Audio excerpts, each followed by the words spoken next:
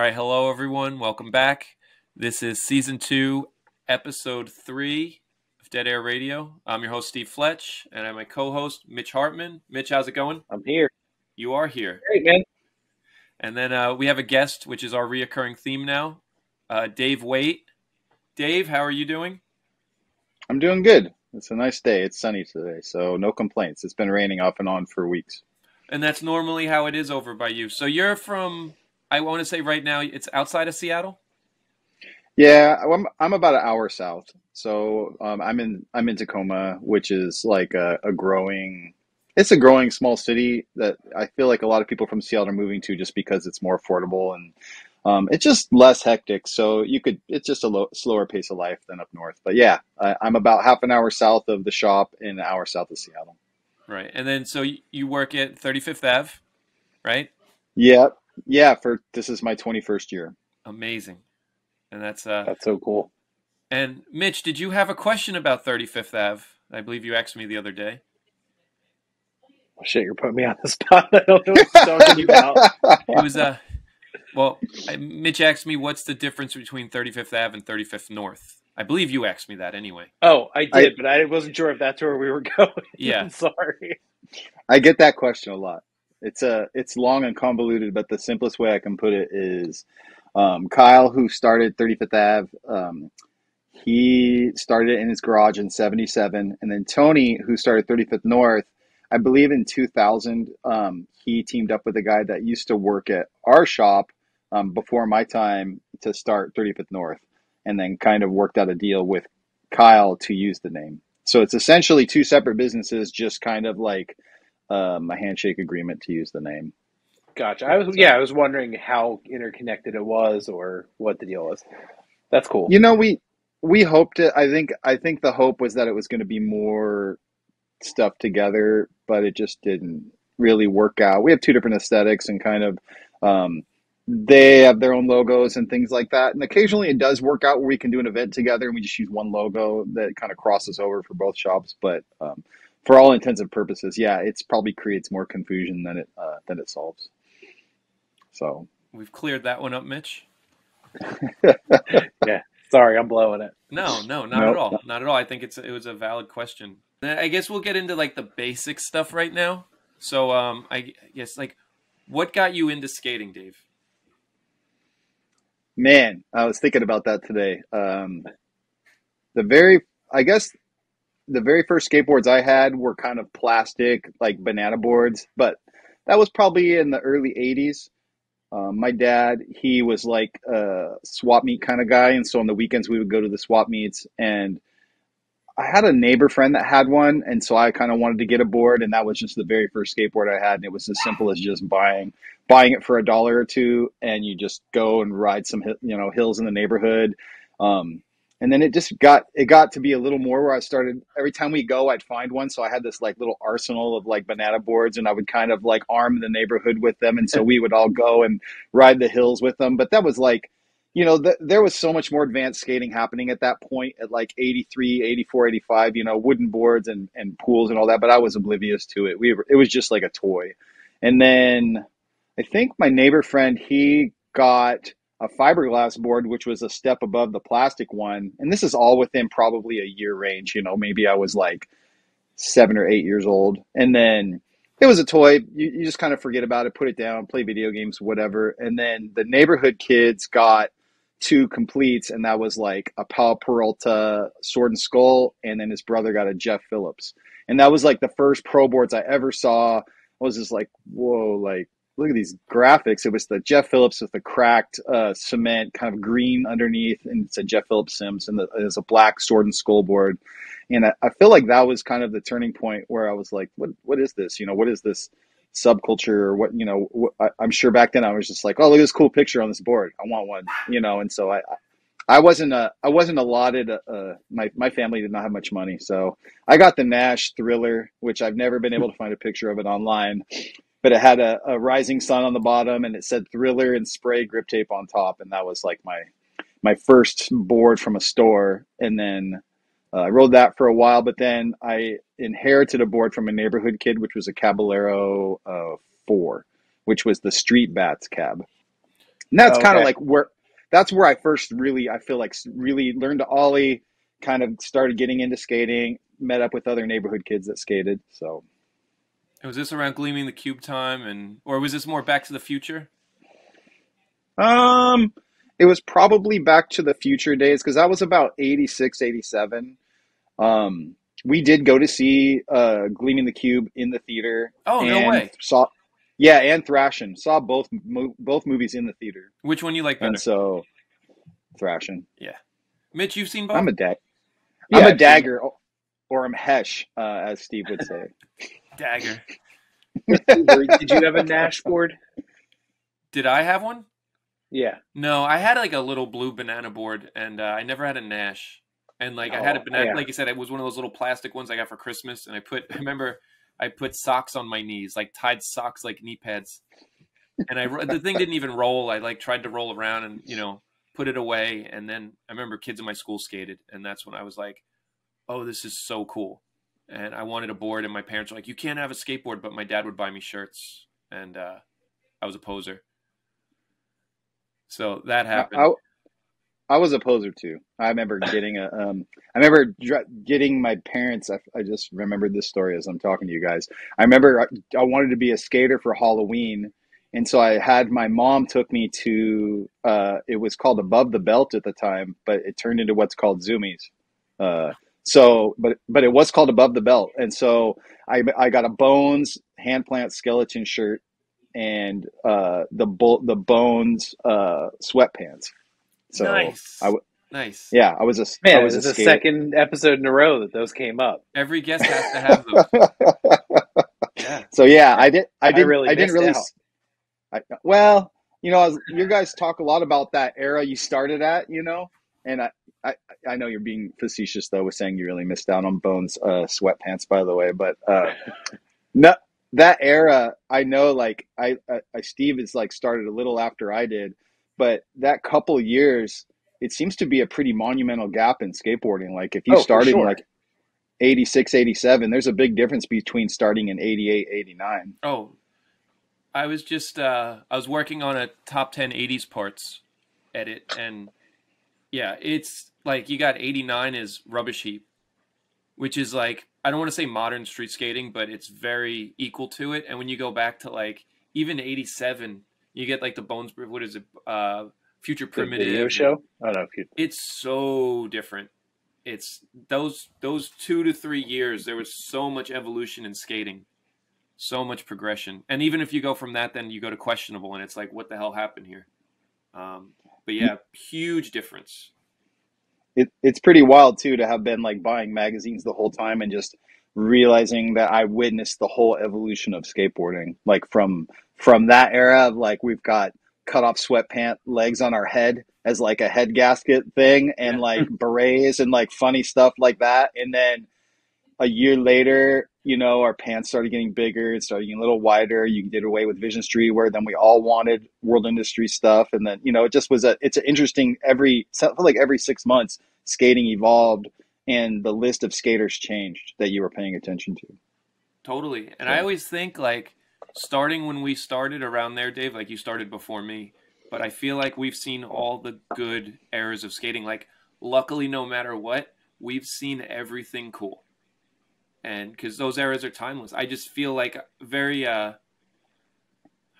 very lucky to have been skating and seen this stuff firsthand, and you've seen all these changes. So it's kind of even like kids now, they don't, they're like, oh, it's like I'm like the 90s, and it's like, dude, you're not like the 90s. This is like your interpretation of the 90s, which is cool, but you're not like the 90s. Just seeing all that stuff and having access to it, and I don't know, I'm just very thankful for that, if that makes sense. yeah, no, I am too, for sure. Just because I am like a pretty sentimental person, so it's I look back through magazines frequently and kind of revisit videos and stuff. So it's like I definitely try to live current and in the now, but it's fun to like reflect back, especially and I'm still skating a lot. So it's always, my skating hasn't changed that tremendously. I feel like I'm probably still stuck in that kind of like early 90s stage, but it's still fun to me. And that's what's important, and it's still cool. I mean, a lot of that stuff too came back, you know. curbs are a thing. Yeah, look how I was gonna say, look how corny it would have been if you were like a curb guy to most people in like 2005. Yeah. Yeah, Like, and you know, this it's is pretty cool. relevant to my story. Yeah, to my story too. You know, it's like um, those are the things I loved, and skating was always hard for me. I was never like I had to really try. There was no like easy pass. I definitely did not have the athletic ability to adapt and learn tricks easily. It was a struggle. So every trick I learned, it was like kind of obsessive, like OCD over like I'm gonna land this, I'm gonna figure it out, and then wanting to do it every day because I didn't want to lose it because I could if in the wintertime when you couldn't skate all the time, it would just be like, oh, there goes varial heel flips. I guess that trick's gone. My name's Aaron Cairo. I'm a sponsored skateboarder from the San Francisco Bay Area, and today I'm gonna teach you how to do a varial heel flip. I know that one all too well. Not the varial heel flips, but in general, like I was always, it was because I was so consumed with it. That's when I learned anything. Like I didn't have, I guess you get a trick or two that'll come to you, but it was never like a natural thing. I was always the worst of the group until I guess I cared more than everybody else, you know, and then, but I know what you're saying. Like it's work. And, what about you, Yeah. Mitch? You were like a prodigy? No, I was never great.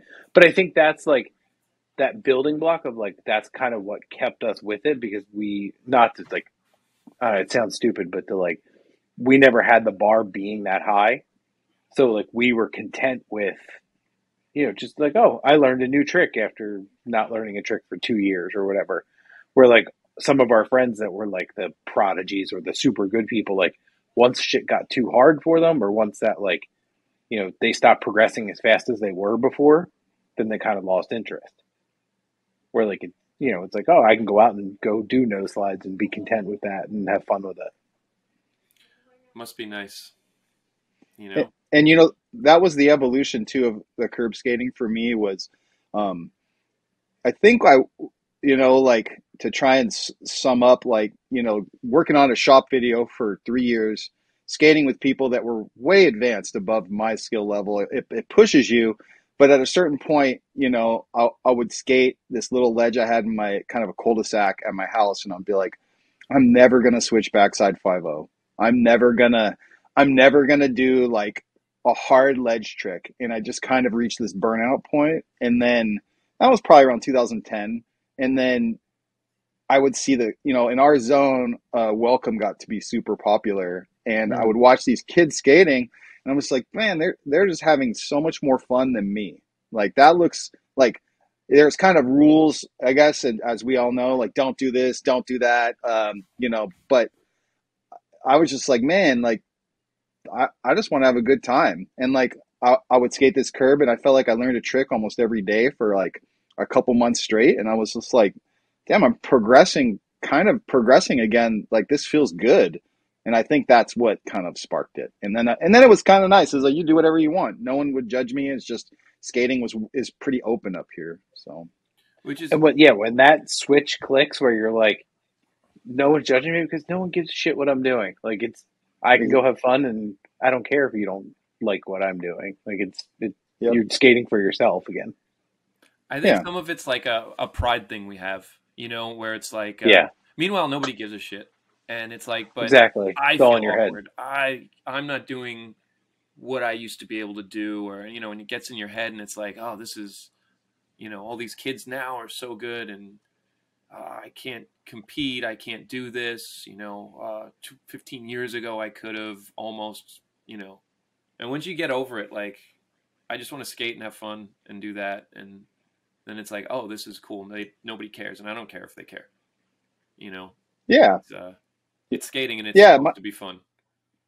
Yeah. My level is my level. And I've been good with that for a long time, but there was that point. Skating is for a lot of, I think for our era specifically, very serious companies, serious videos, perfectly executed tricks.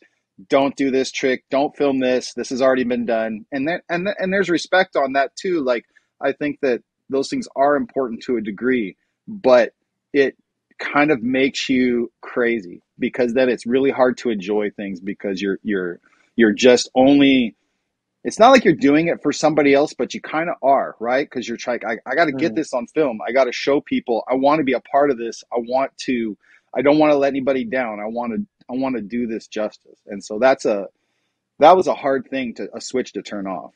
So I'm very guilty of that one. I remember like if we would make a shop video, years ago we were doing it, but it was totally like trying to, I always thought of it as like, but there's people, there's people in the group too that like you don't do that with either. But it was very like, I want to make this, it has to be filmed right. We have to have the right cameras. We got to have this right. Meanwhile, who's really watching this at the end of the day? But I always wanted to like, totally, nitpick. Oh, that's a crappy spot. I wish that guy didn't film that. And, but I guess it's with the shop videos, they wanted to sell them. So I guess that, if you're selling something, maybe, I don't know where I'm going with this, but yeah, I was pretty much on that mind frame at one point. I'd say more recently, it's kind of like, hey, whatever, have fun, do what you got to do. I don't know where I went with that, but like, I get it. That's okay. Yeah, it's just, there was a loss of like seriousness to it where like it just became fun again. And I think everybody, once you get to a certain age, like you hit that switch flips where you're like, everything's cool. Like I can just go and do what I want. And that's all that matters. Yeah. Like I think as you get older and have more responsibilities and like things change a little bit.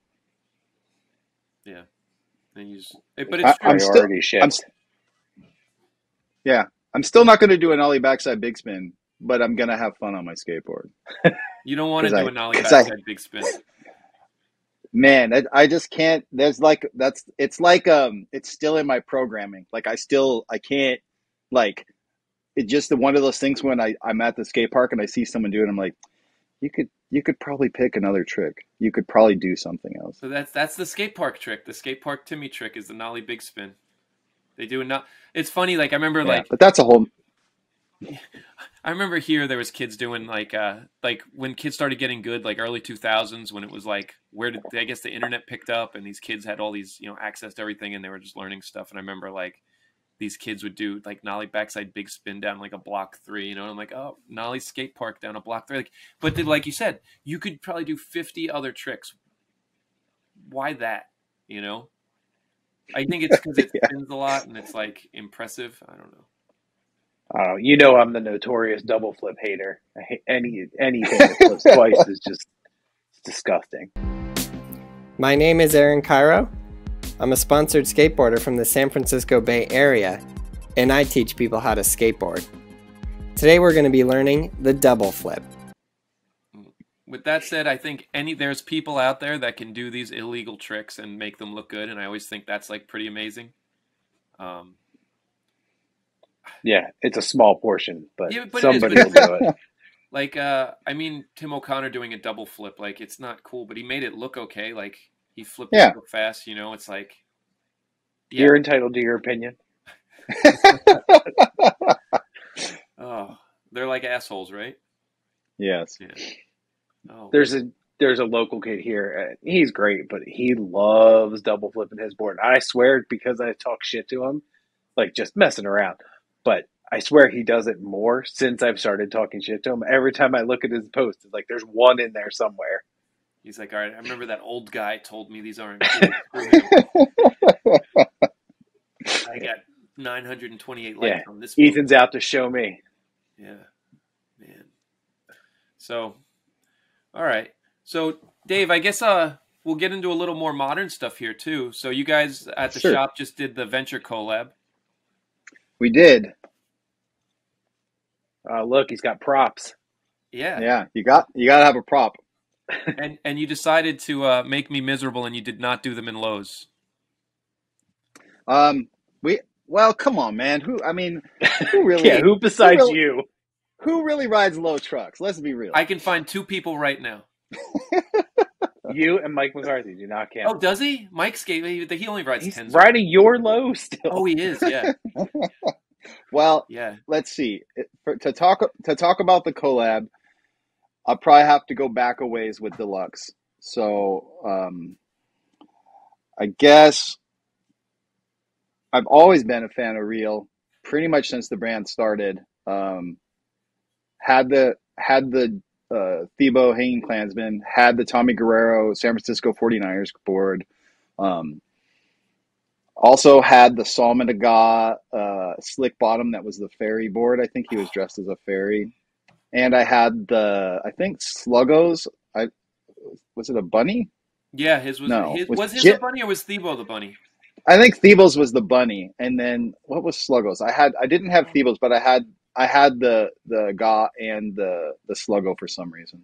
So, but anyways, I loved Real. I loved the first Spitfire ads, like Ground Round is one of the really cool ads to me. So since those brands started, I loved them. And I had the very first Thunder trucks that had a lizard on one base plate and a dagger on the other. Yeah.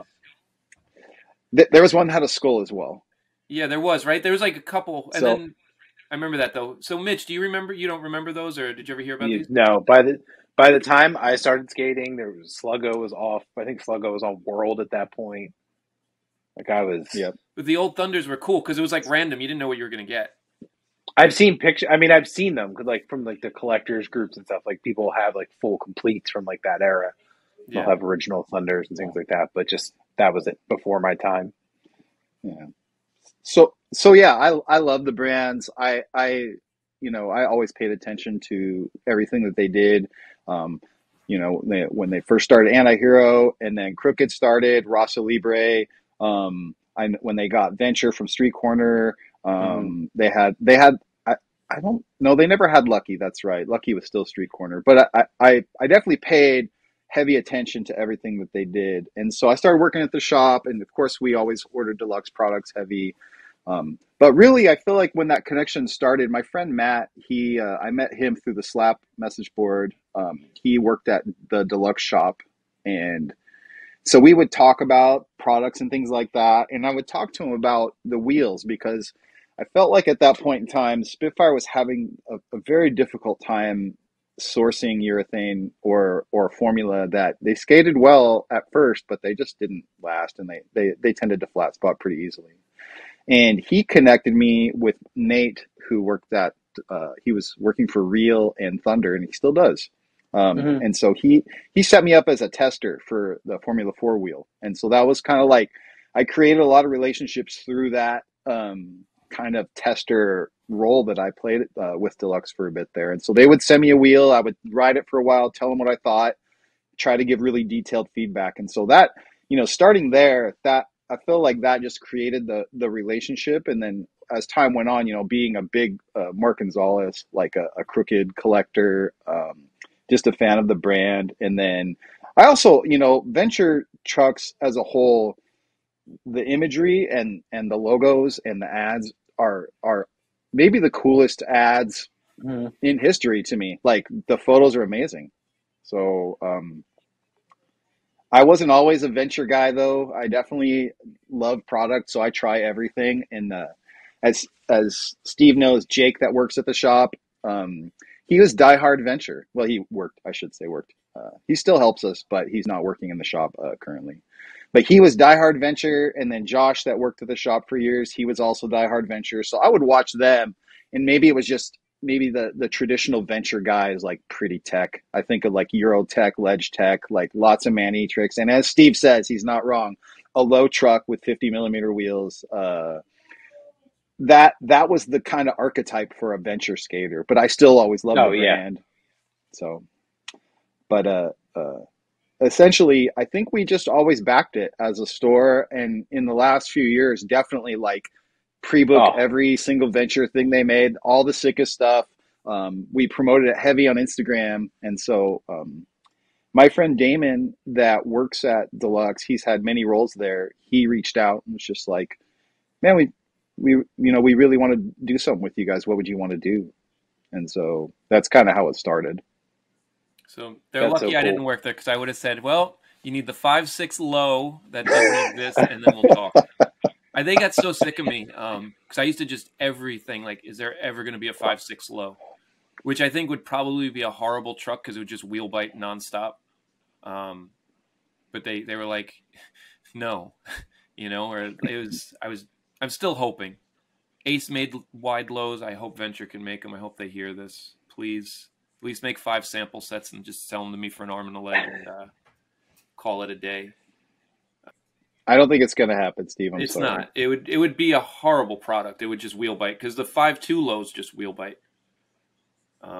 Yeah, I think just stick with the smaller board size. I think that's kind of that's where I'm at now. Finally, yeah. It's yeah, man. Ventures are cool. So hold the truck up again because you have some cool little homages on there. Yeah, you have. So now you have the green bushings, right? Yep. Which is like that was now that would the inspiration for that would be the original Venture Featherlights. Correct. That was mandatory. That was like both Jake and Josh and I all that was like something we loved. And I would buy Deluxe would make a Super Cush bushing still. They're not in stock currently, but they make a green one. And I skated that religiously for a while. They're a little harder, maybe a little too hard for me, but I would just still rock them because I thought the green bushings looked so cool. When Bobby's truck came out, right after he had that Pulaski part a couple years, that's what like got me back into Venture. And it was just that raw truck with the green bushings. And that was like, I was set. I was like, I have to ride those. And then I've been on Ventures for the last 4 years, probably. I got screwed out of the green bushings on the lows, I believe. Well, you did that to yourself. You could buy the loose trucks kit. That's what I got to do. Yeah, they're green. That's what I got to do, man. It's the coolest thing because that's what I remember when the Featherlight came out. And I remember it was a game changer. It actually changed the hole drillings on boards, if I recall properly. Because this was no slide crooked grind time. So, Mitch, I don't know if you knew this either. But older boards, the holes were further out. And the Ventures, so that you didn't wear your nuts off, they put them back. And it changed. So when I first started skating, I skated indies, and they had the 2 holes in the front. Mm-hmm. Yeah, because so that would like be stage 6s or whatever.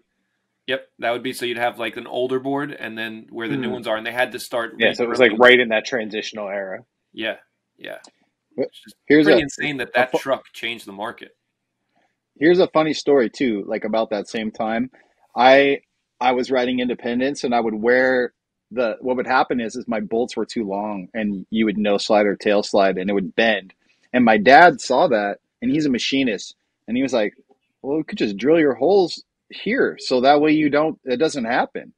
And I was like, I wouldn't let him do it because I was like, "You're gonna drill a hole in my truck? Like, I can't do that, you know?" Like, but he was on it, like at the same time before they changed it. And then it was like, I remember going to the skate shop, and I was like, "Oh man, I have to get Ventures. Like, that's the coolest truck." Like, so we all bought them and just switched over immediately. It was just not even a thing. Everybody rode Ventures at that point. Yep, that was like the game changer. So. So they were the first one to set it back further. Yeah, and it was a lower profile. It was a lower truck. Like, it was completely different from everything else that was out. And it had the cool, like, it still had pretty much, I mean, a little more primitive a design. It was more rounded out, like how they have the grooves. But, yeah, it was. And this is like small wheels era? Yep. Okay. Yeah. There was a story recently on, it might have been on the 9 Club or maybe on another. I think maybe Clyde Singleton talked about it as well, but it was like, maybe it was Javante and like maybe it was Kelch or maybe it was like it was that crew, and they were talking about how they drilled through their truck. It might have been Chris Markovich, but there was like a skater in that realm that was like, man, I'm just gonna do this, and then it was like they were at Deluxe, and then they're like, oh, this is just how we're gonna do it. We're just gonna move these, and maybe it was I always forget his name that worked for Venture. He did Think and Venture, but he talked about it. He was on another podcast and talked about how they switched it, and it literally the whole industry like Fossil saw it, and they all just switched everything. So Greg Carroll? This happened overnight. It wasn't Greg Carroll. It was a guy that worked behind the scenes for Venture. I'm blanking on his name. I just can't think of it. So, and maybe it was Keith Cochran. I think he was he worked for Venture. Anyways, but yeah. So the green bushings were a big inspiration, and then when they asked me, it's kind of a long, convoluted story, but I'll try and shrink it down. There was a young kid named Jerome that he was a customer of mine way back when, and then he ended up becoming a graphic designer, and then he applied at Deluxe, and they kind of hit me up and was like, "Hey, do you know this guy?" And I was like, "Oh yeah, he's great. You should hire him."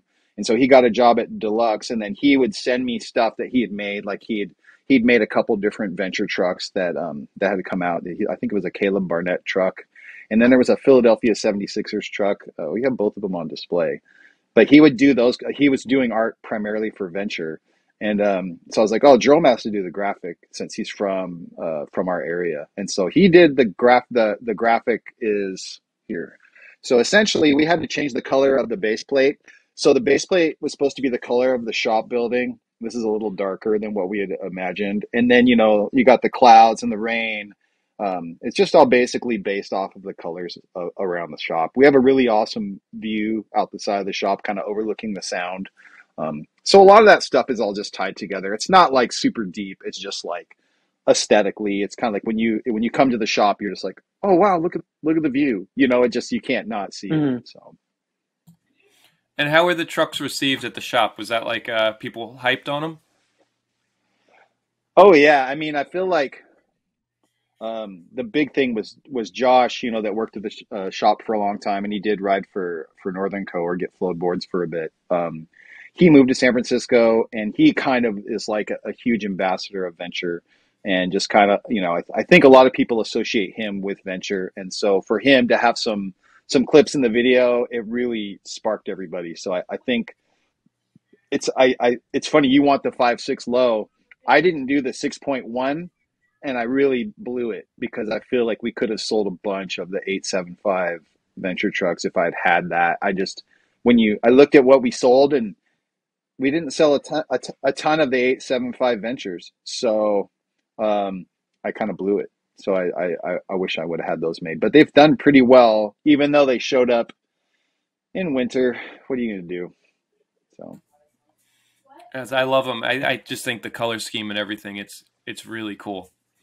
I like so that. Tempted. So were there any ideas that were pitched that didn't make it in, or basically it was I've got a kind of a sheet of concepts, but it was like that one was everybody instantly was like this one. It was kind of like we looked at doing the Awake logo as well. And I think I have that stuff. I could definitely send it over to you so you could check it out. But we had a few different logo ideas, but we liked the Awake logo on the shirt better, but it didn't look as good on the truck as the circle logo, that classic heritage logo. But just the color combo, the clouds, it was like, oh, this is the one. It was just easy. Yeah, and you can do a little more with it. Yeah, it was just a fun process of just like, it's cool. I mean, let's be honest, like Deluxe has the best art department, I think, in the sense of like it's the most scholastically like that they have their stuff dialed. Like it's like, oh, what do you want to do? Okay, here's how it's going to go. Boom. Maybe not everybody's a fan of whatever type of artwork for whatever brands, but like as far as like the machine, I don't know if there's another distribution that has it like as dialed as they do. So it was really easy to work with those guys, and it was just like, oh, what do you think? Do you like this color? Oh no, can we do this? Oh, let me find out. Oh yeah, we have to change this one just a little bit. Like the factory doesn't have this this color yet, so or whatever. So yeah, I definitely dig how involved they are with the shops too. Like there's been, with all the different shops out here, like everybody's done a Spitfire collab at some point. It's like they and everyone is different. It's not just like oh yeah, here's your wheel with your logo here, and it's like everyone has their own individual design that goes like time goes into every single one. Yeah, and I don't want to make it sound like I'm brown nosing or like I'm just some like part of the mob or something, because there's a lot of other great companies out there and people that are doing good stuff. But if I'm being perfectly honest, it's like beyond. If you look at like these companies are doing collabs where it's like, oh, we're going to do a Naruto collab. Everything is like licensing or something. And like, I feel like everything that they do has some kind of give back to the community, whether it's the community of skateboarding or whether it's something around there. So like they're always looking for not how can we, what's the cash grab, but like how can we do more? And I mean, that to me is just kind of a no-brainer. It's like, cool, like of course I want to work with them. Of course I love them. So Yeah, and have been doing it for a long time. Like I remember back when they were trying to like raise money to buy, give money to the city to save love the first time around. And yeah, like they had us wheel then that like a portion of the proceeds went to that fund, and that was like early 2000s. So yeah. it's like way before it was like in fashion to do a collab with something or whatever. Like they were already doing it. They're legit. They've always been legit. Even I don't want to say this to have any negativity, but like they were a brand that was in Zoomies or is still in Zoomies, and it's like it's overlooked. It's not even like anybody will say, "Oh, Deluxe sucks. They're in Zoomies." You know, like they do that because they have a great team and they got to get revenue coming in to pay for them. You know, Yeah. but it's not looked at as like a like a stain on them. Like they've overcome that, which is it says a lot about them. I want to say. Just it's always been great products, great riders, everything they put out is good. It's they've always been awesome. It's and it's insane that they're still around. Like they've been around how long then? Almost 30 years? Well, let's see. More than Deluxe, that. More than 30 probably. Like not even kidding. Yeah, cuz if you go back in time, Deluxe was very first started as a record label distributor, and they distributed Thunder trucks and Spitfire wheels, and you could buy punk albums. So I believe Jim and some other people before he started his other record label, I believe it was just Deluxe distribution. And when you looked at the list, it would have all these bands and then say Thunder trucks and Spitfire wheels. So it's been at least 88, wow. 87. Wow. Yeah. So it's amazing. And like they're still at the forefront. They're still getting top riders. They're still doing all this stuff. The boards look cool. The boards are dyed, top two, bottom ply. They have a whole bunch of different concaves and everything. The trucks are all awesome. They still they've gone through so many evolutions. Yeah, at least they still make like I make jokes, but they still make the 5.2 low. Like it is still in some sort of a production. I'm sure they bomb on that truck every time, but they make it. Like there's a truck I have to deal with. I can go get it. And like Indy doesn't. They make you a 50 millimeter wheel. Yeah, they still make all that stuff. I can still get 50 millimeter Formula 4s. Like that exists. Bones did away with 50s. Not that I would 48s the other day. Yeah, they still make the Little Smoky. It's a 48 millimeter wheel. Wow. If somebody wants those trucks, you guys are the only ones that have them, right? Correct. Yeah, just us. They're available on our website at 35thave.com. And so there's the shirt, and then the trucks come in 5.2 high, 5.6 high, and 5.8 high. 5.8 is the magic size. Yes.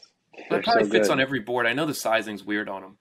We make jokes. Dude, I ride them on an 8.2. 8.5. I've ridden them on an 8.1. It's crazy. Yeah. I remember having because the 5.6s, I was like, these don't really, Did you Dave, this one, I don't know if I'm supposed to know about this, but I wonder if you've ever seen them. Did you see any of the weird kingpin ones they were working on? With like I did. An inverted kingpin? Yeah, I definitely did see the inverted kingpins one. There was Thunder and Venture both. They were trying to do an inverted kingpin, and maybe what was it, like pre-COVID, like 2019, they were sending some samples to Josh and to other team riders to try, but I think it never made it to a full production. So it's like I think that the whole low kingpin kind of died off. I don't think the hype is there anymore. I don't think people are searching it out. Like I'm not saying that there isn't interest, but I don't know if it's enough to warrant releasing a whole new truck. Yeah, I remember seeing. I was like, "Oh, that's just something interesting." Those things they all seem to loosen up. And I remember even like Grind Kings hearing about them. I never owned a pair, but like they would just loosen up. And I heard that with the new crappy indies that they loosen up. As a curb skater, I aspire to the down low kingpin because it's just less hang up. You know, if you're doing a board slide to hurricane or something. And so I would knock all my kingpins out and put in like a Crux had a hollow down low kingpin that you could fit really well. Thunder had like a base plate made for using a recessed kingpin, but it's kind of wobbles and it just feels like crap. It's not a good turn. So I went back traditional kingpin. I just am over it. You grind them down or anything? You know, I feel like I'm doing a lot less of that stuff now. Like I was doing a lot of customization last year, and like I was riding some crazy boards, and now I'm back to just riding an 8.5 and Venture 5/8 and like a 54 millimeter wheel, and maybe I'll ride rails or not, but I just kind of just did away with all that stuff. I got a whole pile of boards to the left of me here that are just kind of I haven't touched in a long time. And what kind of boards are you riding now, Dave? I'm getting some boards from my friends Stevie and Sasha and Russ over at Transportation Unit. And so those guys have been super cool to me and started sending me some stuff. So that's been kind of nice. Weird. And how did that come about? Well, I've known Russ Pope for a long time. I met Russ at 2015 Agenda Show. He's good buddies with a bunch of people I know, with my friend Steve that he's worked for a bunch of skateboard companies, and then my friend Sasha that he's doing a shop in West Seattle with some other guys called By and By, and then he's owned a couple companies like one called Amigos up here, and so I guess they're helping out Russ with Transportation Unit now, and they just reached out to me and just wanted me to. They just like my skating, and it feels kind of crazy at 49 to have someone want to give me some boards, but it's kind of a cool feeling. So I've just been enjoying feeling like a kid a little bit, I guess. That's awesome, and congratulations on that. I think that's so Thanks. amazing. Yeah, that's super really cool. So, but yeah, I like the mold, the PS Sticks mold. It's kind of a mellower kick, and it's not a super square board either. It's just a little more rounded, which I like. I don't like the super square shapes. They're not for me. What width board are you riding now? I'm riding an 8.5, and I believe it's got a 14 1/4 wheelbase. So it's I believe the mold, it's not one of the steeper ones. The nose is kind of mellow, and the tail is definitely very mellow. Wow. And so they run different molds on their boards. You know what? I don't want to say anything negative about Paul Schmidt, but I'll just say I've listened to a bunch of his podcasts, and he's talked at length about the different molds that they use. So I believe the one that they use is a mold that he said Chris Markovich. I hate to bring his name up twice in a podcast, but here I said it twice. but Don't say it a third time. Yeah, he designed it. That's what Paul said, and so they're still using that mold primarily quite a bit. And so I think that's the same mold. Mitch, are you also not a Markovich fan? No, not really. Awesome. Yeah, he was always like the dude. He was really good skater, but just never did it for me. I don't know. I don't think I liked his stuff in Eastern Exposure. Like I remember like him doing a no comply in Eastern Exposure 0 maybe, and he did the Rick flip right after it, if I'm not mistaken. Yep. And I First Division.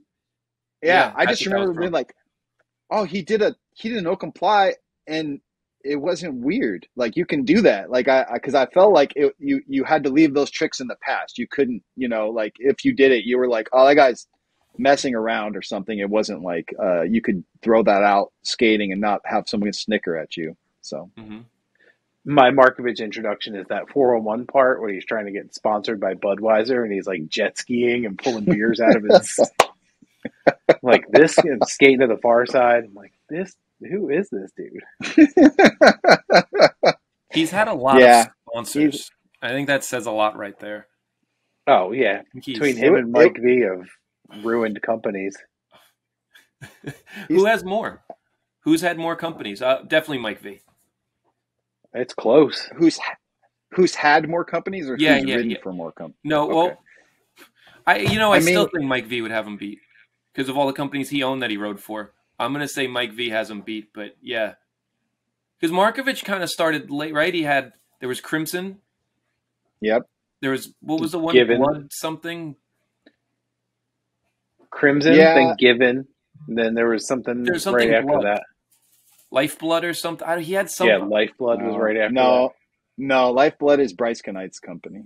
that. Oh, okay. So what? He had something with blood. I think that was Crimson's. Their thing was like Crimson? bleed skateboarding or something. And then what? He just paints his own boards now. So Mike, Yeah, I mean, he definitely hasn't beat, but Markovich rode for Duff's twice. So there you go. wow, that's something to hang your hat on there. Yeah, And it sucks because Markovich is in that Art Bars Foundation video that for some reason, there's something about that video that I love. I loved Ethan Fowler. It's a great video. John West. Yeah. Mike Rutzik. I liked him a lot. Yeah. What's the other guy? He rode for Santa Cruz. And I don't know why. He just was a big guy with good style. I just always liked him.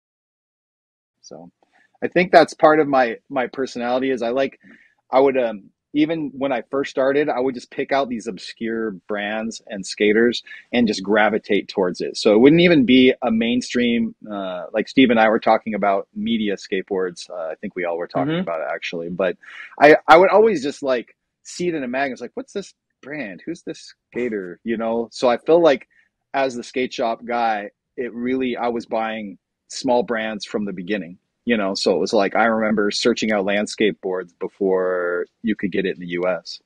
So I always would gravitate towards those skaters and those smaller brands. So did you, because that's funny you said that, because I remember Chapman used to press them. And we have, being on Long Island, we had Chapman was semi-local to us. And it was on Long Island as well. And I remember like guys who worked there would come into the skate shop that I worked at. And they would come in and like have these like Unabomber boards or, you know, and I'm just sitting there like, what is that? Like, oh, it's a British company, you know, or Heroin boards, Unabomber boards. I remember seeing landscape boards and I was like, what? Like, that's so cool. And like, you know, I remember what was the first one with the 4 portraits? Yep. I have that DVD still. And that video, I remember that was so sick. And I was like, oh my God, like Chapman might have these. That's so cool. I remember going there and they're like, yeah, we can't sell them to you. That's what they told me. We cannot sell it to you. And I was like, seriously, you can't just make one and sell it to me. And they're like, no. Here's a funny story then it's in the same vein. So there was a distribution. I don't know if you remember this. It was called Overboard. And my friend Kevin did it. He does Look Back Library now, but he was a huge source for me as a nerd of small brands where I could reach out to him and he would always have something obscure and he had landscape boards. And I'll never forget this. I should have bought it from him. I didn't. He had a sample Bobby Pulio landscape board that never came out. And he was going to ride for landscape. And so he had this board. I think he met Soy or someone at a trade show, got the boards, was going to sell them. And then between the time he got the boards from Soy, Bobby was not going to ride for landscape. And so he had this one Bobby Pulio landscape board. And I don't know where it ended up, but I ended up getting a couple from him. I think I got a Soy board that I held onto. And then a couple other boards that I probably put in the sale bin at my shop because people are like, what the hell is this? I don't even know what landscape is. But yeah, funny. What a relic that would have been to keep this one-off board. Yeah. So that would have been such a good fit for him. Yeah, I'd imagine he's probably a pretty challenging person to work with. That's what we've heard. Again, episode 2 in a row where we're talking about how Bob's difficult to deal with. Oh man. I got something to show you then. Can I reach over here and grab something really interesting? Yeah. It's within an arm's length away. Do. All right. So you remember Bobby was on the 9 Club and then they were talking about his company and I heard you guys referencing his boards. So I bought a board and I got sent this shirt. And so I guess this shirt never came. I guess it never came out. So, oh man, that's straight up like one of those posters from the victim saves from church. hell. So I got it sent to me that it never came out. So that's another relic of my piles and piles and piles of skate shop. Anything that comes in and no one else that works there probably has cared. And I'm just like, oh, I'm going to take this poster. Oh, I'm going to take this stack of blacklight Jason Dill Etney stickers that no one wants. Yeah. So I have a lot of stuff. Man. Yeah, I remember the one shop here got victim boards when they first came out. And like, we hadn't even seen the graphics yet, and he was like, "Oh yeah, Bob's got this company; it's coming out." Like, so when they came in and we saw them, we were like, "Oh, this is interesting." Well, just for fun, since we're talking about it, Please be the box board. Yeah, the stupidest board ever. This is amazing. It's the guy who hates everything, and that's the graphic he picks. And wait, hold it up also. There's no... Oh. Do you have the magic marker written on the top with the size? Or is it out of the plastic? I got a really nice note from the guy that works there. So thanks, Dave, cool. for taking this off of our sale rack. We appreciate it. Well, it's funny. It's funny. Oh, go ahead. I'm sorry, Mitch. Oh, I was just saying, because he had the other one that just said what? It was like a blackboard that said future Bobby Puleo Pro model, but never actually had a graphic. I bought a shirt off his site. Remember, he had like a blog spot, and I think it was 8 months. I ordered it, and it took 8 months to get to me. He probably skated all the way from Brooklyn. A friend of mine, my friend Tomic, he ordered a shirt off him, and he came home later that day from work, and the shirt was on his apartment doorstep. Like, just not even wrapped up, just like a white T-shirt on the doormat in his apartment. Oh, my God. Not on the inside, but on the outside with, like, a little letter, like a little thing. And it was like, just... hey, I'm not paying to ship this. Yeah, but he was like, how the hell did he get in? He must have, like, waited till somebody came in and then went in and left it there. Like, it's kind of cool, but... Dang. I don't know, like, if somebody stepped on Yeah, it... can you imagine coming home and Bob's standing at your door? There's some homeless guy here. Oh, man. I love Bob. Hat. I love Bobby, though. He's like, and I mean, that's like, I feel like that kind of, I love East Coast skating. I always have. I'm not ashamed to talk about that at the shop or with anybody, that's the skating I've connected with most in life. And I feel like Steve and I probably have always had that in common, where we would talk about East Coast skating. But I've tried to support him, and I would emulate Rick and some of those skaters. That was what the only kind of skating that I would watch videos and be like, this schoolyard looks so boring. Like, why are they skating this blacktop bank against this beige building? Like, I want to be in a city with manholes and traffic and things happening. Like that was always what which is funny, because now I'm stuck at the skate park every day because that's all I got within proximity of my house. But yeah, I just love East Coast skating. So anything Bobby did or Rick did, I would support it wholeheartedly. That's what I love. And it's funny because we had access to all that, and like I was always like obsessed with World, which is a lot of that's LA schoolyards, picnic. It is like. And I used to like it when they'd skate the banks and stuff like that. Like, that was always the coolest stuff, too. It's like the tech dudes skating in the city. Quim was always awesome to watch because he was always in the cities, and he was pretty tech at the time. Man, do you remember when he was, like, the best? Like, Quim, I would say, was, like, a top skater. At least in my eyes, he was. Yeah, I remember, he was the hot M. Like, he was... What year do you think that is, or what video was it that made you feel that way? Was it nonfiction? He was pro. I was going to say he was pro by the time nonfiction came out, right? Was he pro then? Because I remember seeing him. Because I know there was like he had the 4-in-1 thing, and we would kind of. I remember never seeing him, but when the 4-in-1 part came out, and then it was like, then I'd see him all of a sudden, like right after that, like, oh, I see this dude skating the city. This dude's amazing, guys. And I remember always seeing him in the city, always happy. But yeah, I'm going to say nonfiction, right? Was that the first, besides that 4-in-1, was like the first thing he was really in?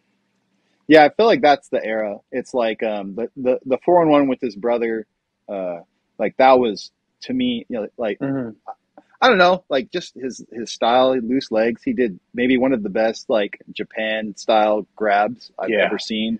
So I was a fan of his skating from the very beginning.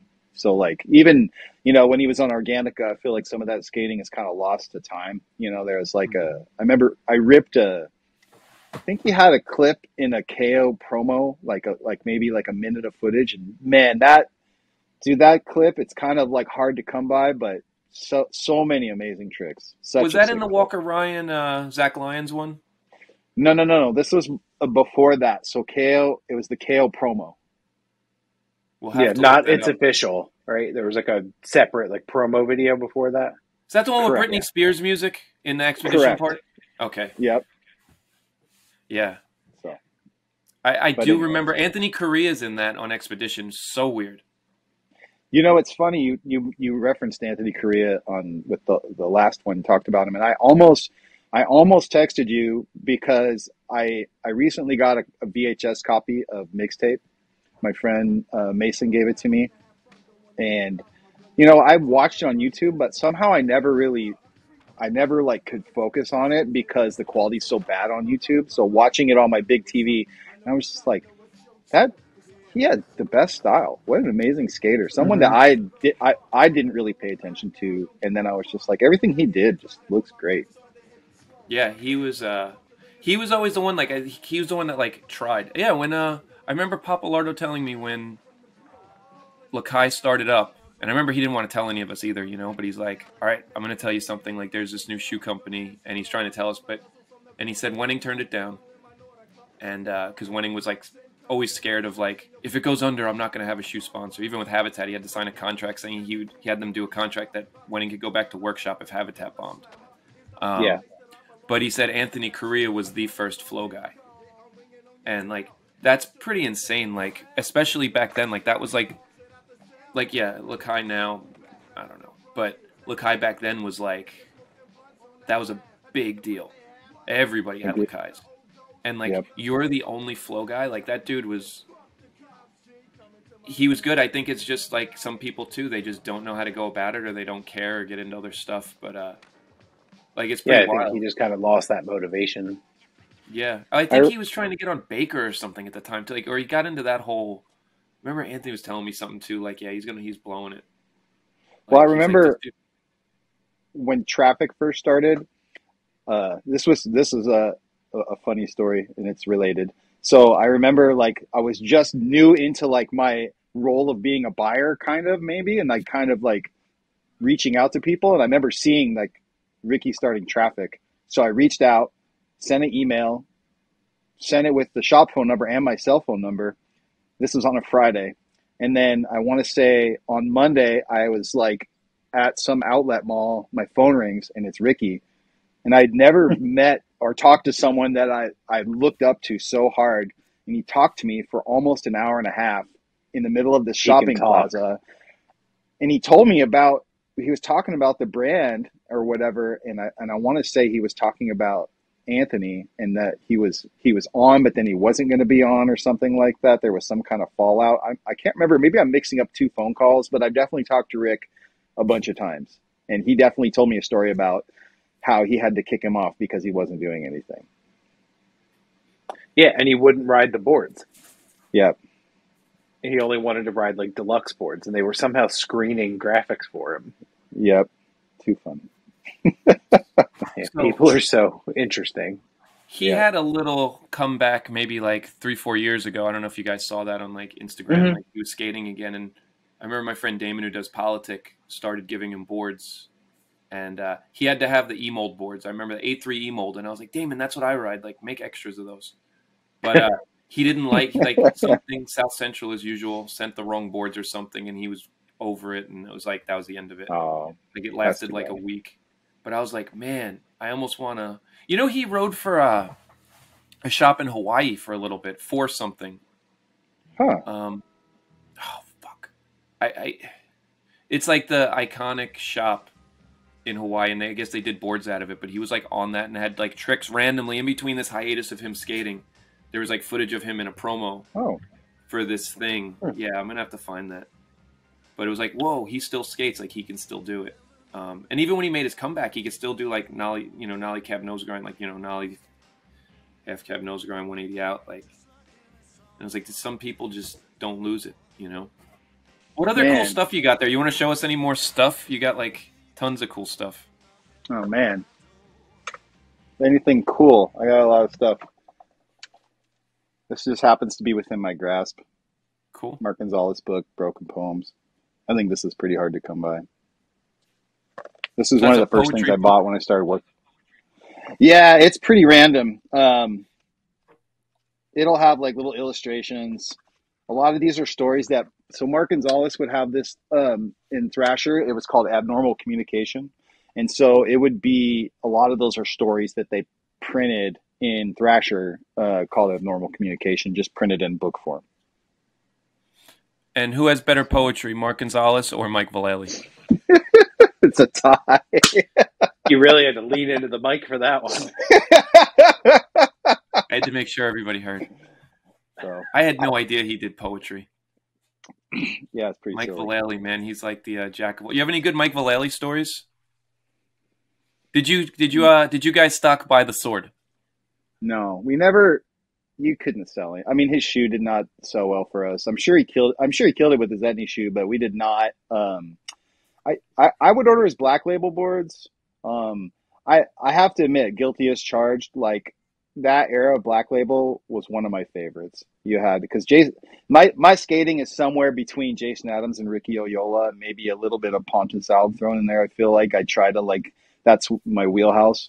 But Mike at that era, even if he would be kind of a blowhard or maybe just off-putting, I was always like, damn, he's just being himself. Like, even if it's all ego, or even if it's all kind of like for show, it's like no one else is skating like that. And in a time when everybody was like, skating was like this big, like you have to do these tricks and you do them this way. And he was like, no, I'm going to do a tray flip mute grab if I want to. It didn't mean you had to like it, but I was just like, damn, at least he's just being himself. Like, I can't, and all I felt like I tried to do at that time was conform, or to, like, I wanted to be what was cool. Or I don't know if I really had a whole lot of influence, per se, or like maybe I didn't have the best filter at that age. And, like maybe 98 through 2005, I feel like starting at 35th gave me a filter.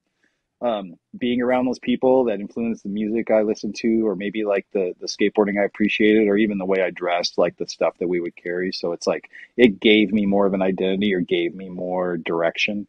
But yeah, do I have a good Mike V story? I never met him. You know what though? He did a demo at this indoor park called the Skate Barn, of all places. I know. It's got to be called the Skate Barn, right? If it's a big indoor skate park.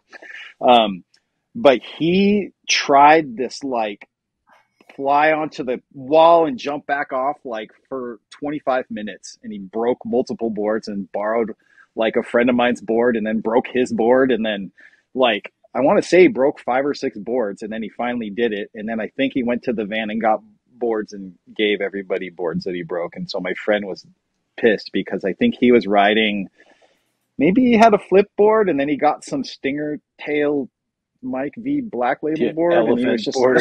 Yeah.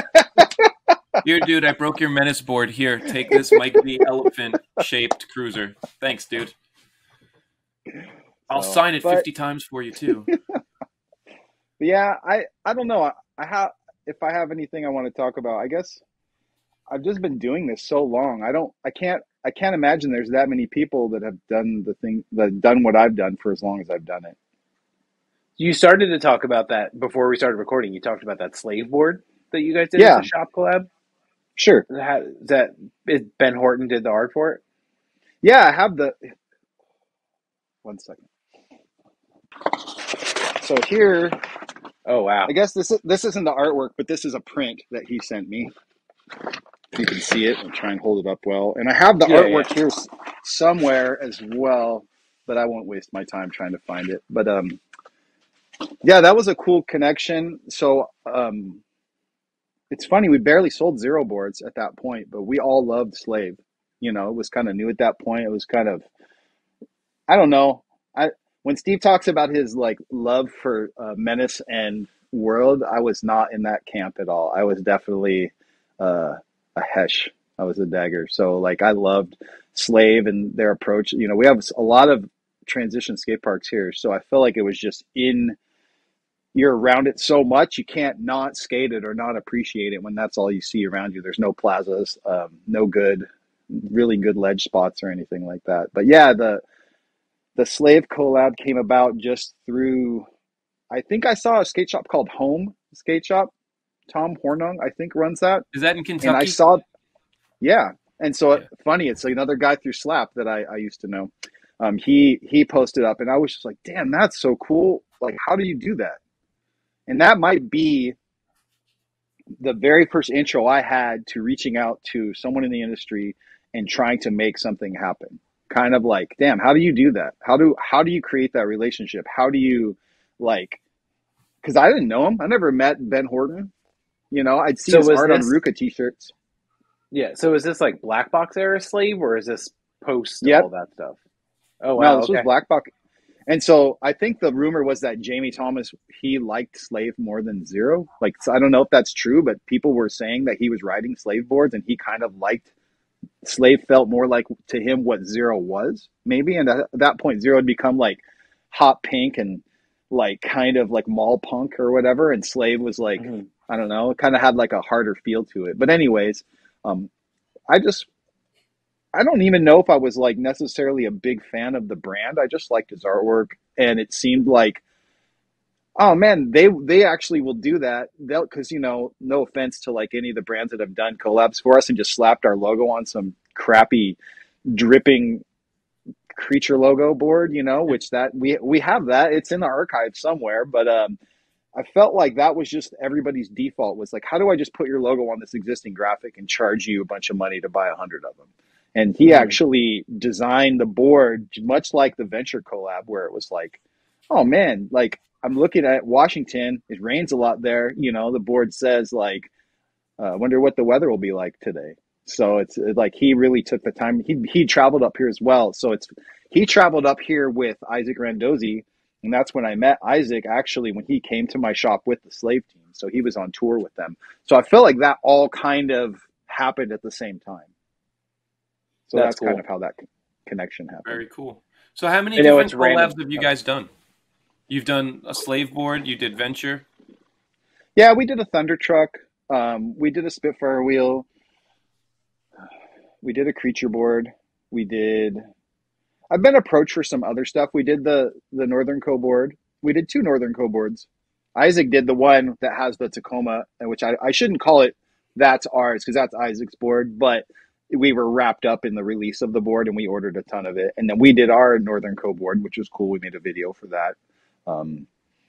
But yeah, man, 21 years. That's a lot. We've done a lot. I'm trying to think of them all. But that's really So, cool that you've done all of that. Because I remember working at a shop like we didn't even think that far ahead. Like there was nothing, that well, was like ended in like 2001 or 2. I remember working in a shop, but I wish I even understood these things were out there because it's really cool and it's awesome to have. And everybody in the community, I'm sure, is like really hyped to, Yeah, I think it wasn't really a thing at that point because, like, I mean, like, I don't know, Dave probably knows, but like, the shop I worked at was a shop that Chris Cole rode for when he first turned pro for Zero. So we were selling, 100 Cole boards a week. sure. But like, it was never even a thought to like, oh, let's do a Zero, G-spot something or whatever. But then by the time like he opened Rain with those dudes, there was a Zero rain board. There was a mystery rain board. There was a, whatever they got going on. So I think it was just a matter of like timing and, when that became more of a thing in fashion to do. Yeah, I think the brands didn't really look at it in the sense of like, look at this PO. I'm going to sell this shop 250 to 500 boards. I think to them, they're like, oh, it's kind of a lot of work for this one graphic. And it's only going to be like, they're thinking more of like broader approach of like, can we put this graphic in the whole line? You know what I mean? Yeah. And I think when we did that one with Black Box, it kind of like I felt like everything shifted at that point, not for just for us, but industry wise, where it would just became kind of more of the norm of like, oh, this is a good look. This creates like a relationship with the brand in the region. These skaters associate this shop. The shop is the focal point. It's the home of the skaters. they back this brand just like Venture. You know, we back Venture really hard. Here's this truck. Damn, I'm gonna get some Ventures. You know, like it definitely translates for sure, and it can like create that kind of response from skaters too. So that Mitch worked at the shop, and the Cobra, Chris Cole was like their main attraction, right? And Tom Asta, but Chris Yeah, Cole the at the Tom. time. So you have Simon Bannerot, right? If I said Yeah. that wrong. So is he like the big? Was him going pro like, or were there even when Welcome was original Welcome when it was still cool? Yeah. Was that like a big thing too? Yeah. I guess I like mean, who were the big people from the area that when they went pro or like rode for these things that it picked up? yeah, Simon's a big one. You know, it's Banero. He's French. Um, he he was just always good. Like he was born good at skateboarding. I think that there's a whole era of Simon that a lot of people don't even know. Like he was doing incredibly technical tricks at a very young age and like gnarly stuff. Like you know, he was in the region, but again, I'm going to reference that skate park, the skate barn. That was kind of like the very first, it was a huge park. It was like 20,000 square feet, 30,000 square feet. They had a vert ramp. They had, and even one of my later team riders, Dylan Clark, he actually was riding for Monarch, but he's trying to figure things out too. He was from the same era, skate barn as Simon, and those kids all just skated there every day, got super good. They skate everything. They skate handrails. They can skate transition. You know, both Dylan and Simon can do 540s, kickflip indies on vert. They can both tray flip, nose manual, nollie flip. They're all terrain vehicles. That's like and I'm forgetting his name and I should know, but that's like Josh too, right? Josh can skate vert, right? Didn't he? He lived at a ramp. Yeah. He lived at the Dope Planet ramp. But yeah, and Josh was a skate barn kid too. He like he had Jake make a skate barn sticker for his water bottle because he loved skate barn so much he wanted to keep it going. So those kids, that place meant a lot to all of them. But they all became friends there and kind of got to know each other. So it was very much like a community to those guys. We had that same thing here. We had the X Park here where it was like Tom and Ashad and all those guys all coming up in that same era. It was crazy to see the progression. Like, and when you're going there and seeing how good they're getting every day, it's wild to see like how fast it happens. Yeah. But yeah, Simon, he would always come by shoes, but he had such a small foot, it was hard to, and Josh was the same way, hard to get shoes for them. They're wearing like size 5 and size 6. So I'm like trying to get these. Simon only skated the America Romero back then. It was kind of like a laced shoe. And so I would have to like hunt down these absurd colors because that's all they would have left over in a 5 usually. So I would just be like, okay, I need this shoe for Simon, like not really knowing how good he was. And I'll never forget when he came by and he's like, oh, look at this clip I got. And he did this tray flip off this like kind of like it's like a cement block he would use for electrical, like to climb down. So it was kind of this big bank and then kind of this block. And I was like, holy cow, dude, that was crazy.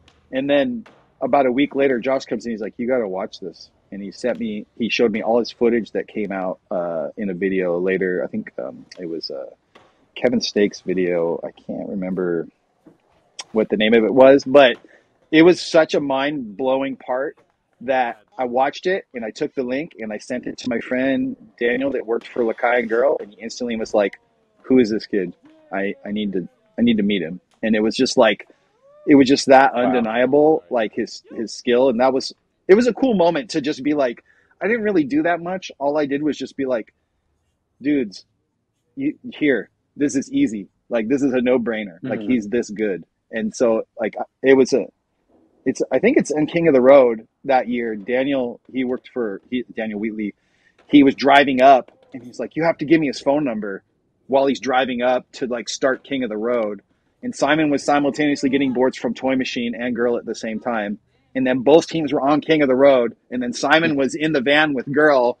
And then Sinclair sees him and he's like, Simon, what are you doing? Like, and he's like, nothing. So kind of funny. But to see the success and the life that he's lived I don't know. I haven't done that. You know, I've worked at a skate shop and kind of fudged my way through my life and made a lot of mistakes, and but that's a pretty big thing to feel like, man, I did that, or I not that I did it, but like You were I'm here involved. to do that. Like I got to help. I got to like I get to do these things and connect people, and like that when I like kind of clued into that, I was just like, okay, this is my life. This is what I'm supposed to do, and I just, you know, that's my motivation, is to keep doing it, to keep helping. And So that's what, like, even when I did the brands or whatever, when we were doing, you know, Northern, DOA, whatever, but it was always like, cool, and you guys get a better offer. You guys, you know, hopefully I put somebody in the right light and they, you know, do what you got to do. Like, you know, helping people out. Like, this is cool, but maybe you'll get on something else. This could be, you know, so. I saw Ben has a zero ad. Yeah, only took 5 years. He didn't even know. So, Oh, no way. well, that, yeah, he has a Yeah. zero ad, 2-page. You know, but I remember that one was during COVID, and Ben called me up and he was like, yeah, Jamie Thomas keeps hitting me up. And I was like, well, is that what you want to do? And he's like, I don't know. And I was like, and I'm thinking in my head too, like, oh, zero, they have to be able to pay you something. Like, I'm only paying you royalties, you know, 3-4 times a year on like 150 boards or something. Like, and I was like, listen, I'm going to kick you off and you have to do it. I was like, dude, I don't even have boards now because South Central's so far behind. Like, I can't even bribe you with boards. So if he can send you boards, go for it. And it just seemed like, yeah, it was like 4 years, 3 years he was on Flow. And like, I remember he said something, you know, and I'm like, oh, so they flew you out to San Diego? And he's like, no, I had to drive out there. And I'm just sitting there like, man, Dude, I even when wish Zero was crushing it, they were so tight with like stuff like that. It's he's so probably got a funny. mansion. And, you know, I remember I met, Mitch has probably heard the story 50 times, but it's probably like 3 years ago. The dude Slinky from Texas was up, and we were skating in the city, and we were by Labor, and there was this one spot, and it was like a planter that's like in the curb, so it's like a roll-on grind spot, or someone 360 flipped over the whole thing into the street, but he wanted to skate up it, and we're waiting, and there's this kid who's dressed like Luigi from Mario Brothers trying like roll-on 50-50 body varial or something. And he's like, yeah, we gotta wait for this kid to leave. He's like, I want to skate. So we're hanging out, and it's me, him, and one of his buddies from Texas, and this dude Henry, nice dude. And all of a sudden, this dude comes up on this cruiser, and it's Jamie Thomas, and he starts going up to everybody. Hey, nice to meet you. I'm Jamie. Nice to meet you. I'm Jamie. And he's skating on his little cruiser. It said "Misled Youth" written on the grip tape. And he comes up to us, and he goes up to them first because I'm trying to like hide. I don't want to deal with the guy. And I guess Slinky had a DOA board. I had a DOA board. I think I had a DOA shirt on. And so he goes up. He's like, well, what's DOA? He goes to Slinky, you know, and Slinky's like, oh, it's his company. And I was like, oh, I heard him say it, you know, and I'm like, why'd you do this? So Jamie Thomas comes up to me. He's like, hey, man, Jamie, nice to meet you. And I shake his hand and I go, likewise. And he goes, what'd you say? And I'm like, likewise. Like, yes, I'm pleasure to meet you too, dude. And he goes, oh, so what's this DOA? And I was like, it's, you know, brand I do. And he's like, oh, you have any stickers? And I'm like, I actually do. So I pull out, I had these 4 stickers. And I'm like, you're like my age, kind of. You're going to get these. So I pull out the first one. It was this Bo Nose one. He's like, oh, that's Bo Nose. And I was like, good. And I pull out another one. And he's like, Dead on Arrival 4. He's like, I don't know what this is. And I was like, Police Academy 4. Like one of the first times I saw skating in a movie. And he was I think he was like upset he didn't get it. And he was like, oh, okay, whatever. And I'm like, all right, cool. Here's the stickers, dude. And he's like, yeah, you guys have to come to Blades to see my video premiere. And I'm like, I don't know, dude. We're skating. Like, Blades is like the crap. It's done now, but it was like the Boards and Blades was the name of this. This is where Jamie Thomas the Great is having video premieres for whatever video it was, and Rourke Knives. And it's him like racing on horses. So there was like a dual premiere. It was like his Rourke Knives camping video, and then the Zero video that was coming out. And I remember, so I'm like, oh, cool. But I was like, yeah, the Zero video. Who's that dude? Gabbers, whatever. Yeah, Gabriel Summers. Gabriel Summers. Yeah, so he was in Texas, and my friend Eric Wen, he filmed, or he told me, he's like, oh, I filmed I filmed that dude's last trick. And supposedly the story with this, from what Eric told me, was Jamie Thomas sent this dude to Texas to do this like super wavy triple kink rail, like bends around, and he flew him out and he said, I won't fly you back until you land it. So the dude was out there for like a week. And Eric filmed it. And I remember Eric asking me, he's like, well, I filmed a trick for $0. What do I do? And I'm like, well, Jamie Thomas must have money. Invoice him. I was like, start high and work your way down. I don't know what's like, if this is that good of a clip, like it's Jamie Thomas, he should be able to give you, $200 for it, $100 for it. So Eric, I guess, invoiced him, and Jamie Thomas didn't want to deal with him and took somebody else's angle or something. And it was funny because he's like, I know that trick. That was actually 4th trick to the end. Because I was like, oh, my friend filmed the ender. And he's like, that was 4th trick. And I didn't use his angle. It was shit. His angle sucked. And I'm just sitting there like, oh, okay. And he's like, yeah, I used the other guy's angle. And I'm like, all right, cool, dude. Like, see you later. And it was just crazy how angry he got.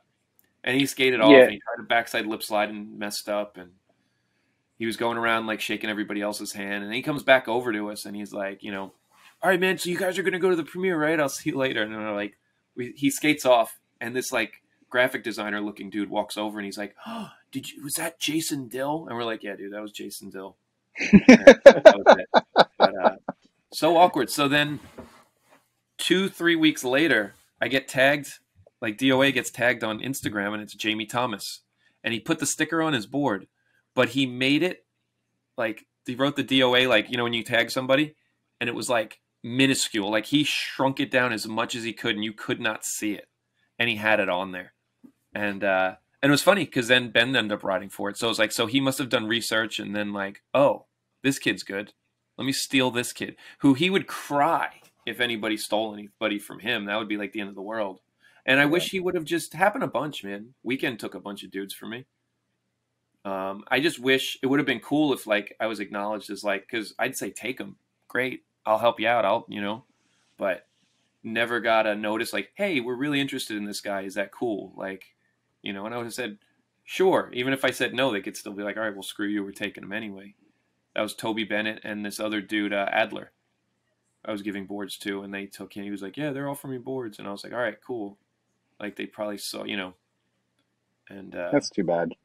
Yeah, I mean, I'm happy for them. Like, but that kid Adler, like that was he just didn't really do much anyway. So it wasn't like whatever. Toby was really good. But yeah, with Ben too. And it was like, yeah, that's how this is so random now that this dude's like looking at people and you put tagging my stickers and all of a sudden like, now Ben's getting hit up for $0. But, dude, he was always on some weird like alpha male bullshit. When like even when he would come around to like film Chris and stuff, and like you would have a conversation and it would be exactly what you said. Like, what'd you say? Like, dude, I'm not looking to pick a fight with you. I just made a comment. Like, yeah, it was always weird. Like I'm not trying. You can be the big dog. I don't give a shit. Like, I'm just here trying to skate and do whatever. Yeah. Like, I did meet him when we actually did have a Fallen collab shoe. And there's another collab. Oh, this is do you still have one? Please tell me you have one.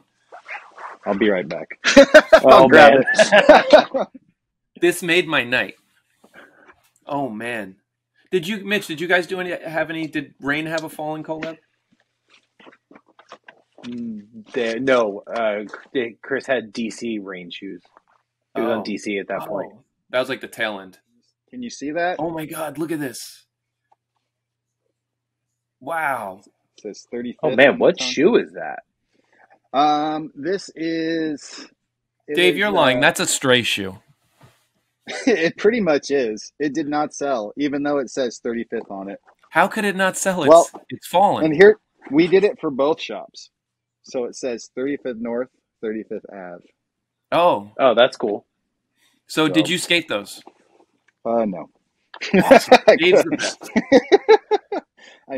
I bought a pair to keep them.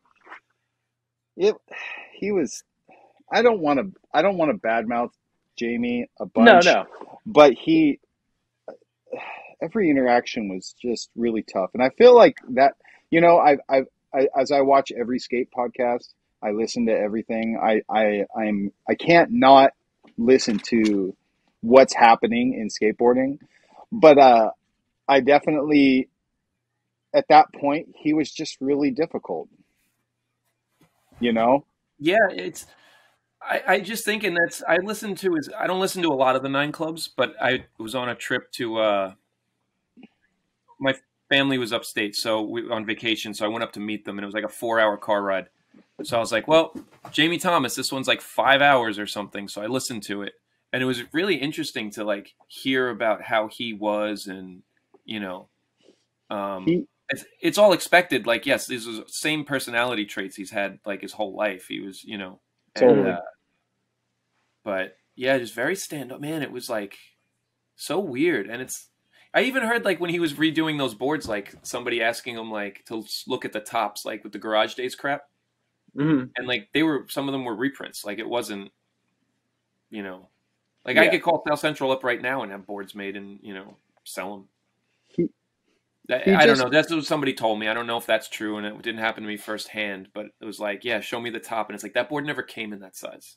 You know, Yeah. like he it's gotta be orchestrated. difficult Transfers. being the top dude, like the top dude, and then all of a sudden, like you're kind of not the top dude.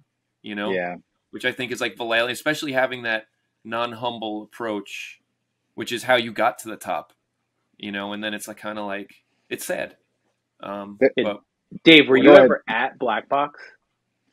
Did you ever No, go there? no, I never went to Black Box. Man, that place was a compound. It was massive.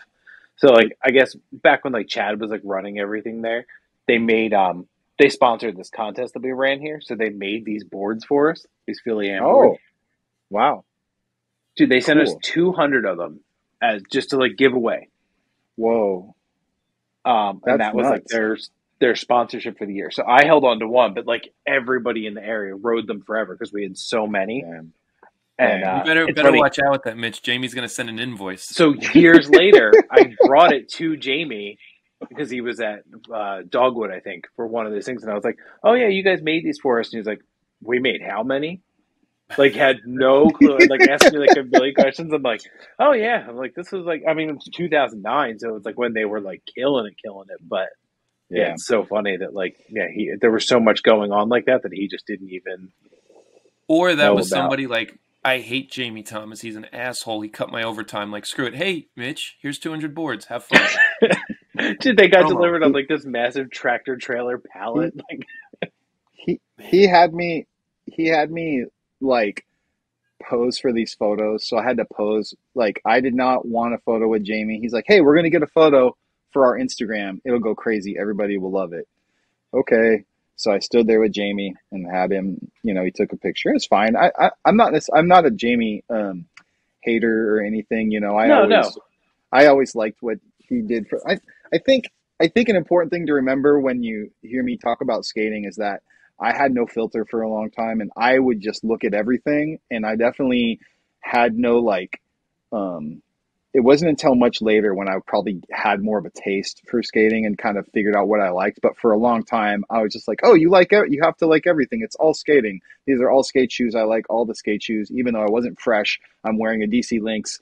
I was a mess of a skater. I did not have any sense of style or understanding of approach. But anyways, so I always liked Jamie. I loved Thrill of It All, and I loved Misled Youth. But he had me pose for these pictures. Both of I think are on either Instagram or Facebook. And there's one of him with me at the shop at the signing, and then the other one is of me at the skate park, and he's doing this boned out ollie to fakie as the sun's setting. And he's like, "No, I need you to stand right here."